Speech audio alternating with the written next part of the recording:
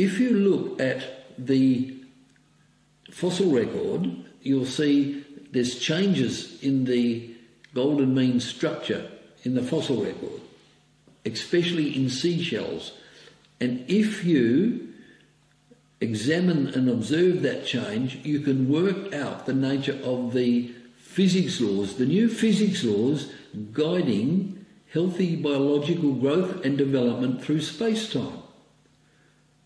And that's how we won a big award for this.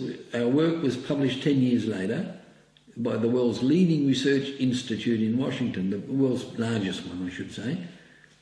It was IIII Spy Milestone Series, as for discovering the new physics laws that Kan Huang suggested existed.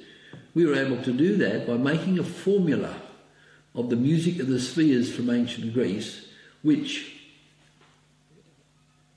generated the image of a living seashell, which we lowered the formula, which was fractal. In my opinion, it was fractal. That was a very serious thing to say, because you're not allowed in the West to link the life to fractal. And I was adamant about this. So, and we made huge discoveries from this point of view.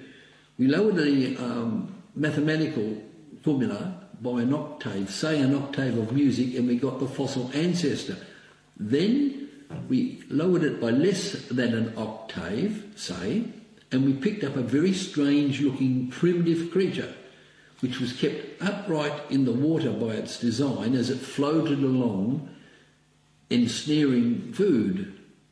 Now, this creature was called Nipponitis mirabilis, and we were the first people in the world to link it to the living creature.